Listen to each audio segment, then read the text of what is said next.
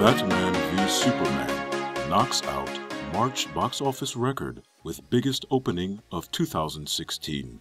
The journalist writes, "It's a bird, it's a plane, it's a record box office opening." Batman v Superman: Dawn of Justice just nabbed the record for biggest March opening weekend in box office history with a $166.1 million total in North America. The opening for Warner Bros. And DC Entertainment Film overtook the previous March record holder, The Hunger Games, which made $152.5 million in 2012.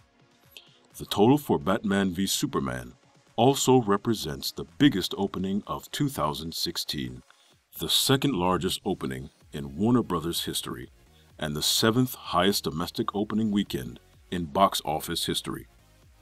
The superhero battle, starring Henry Cavill, Ben Affleck, and Gal Gadot, was also a huge hit around the world.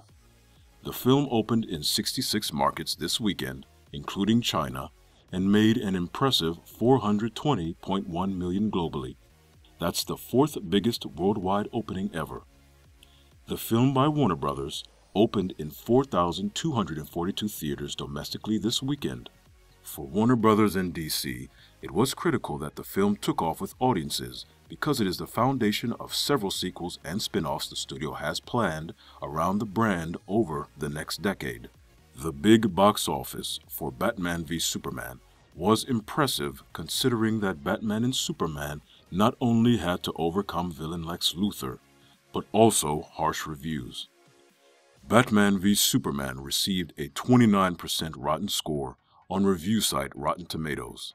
Some critics blasted the film for its overindulgent special effects and lack of story.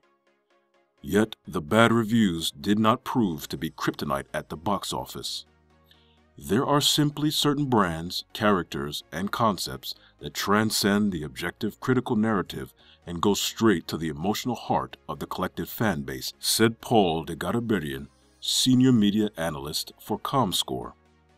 Perhaps the Batsuit and Superman's cape are made of Teflon after all. Did Batman v Superman: Dawn of Justice make you feel the full weight of the Man of Steel's death? Let us know in the comments below.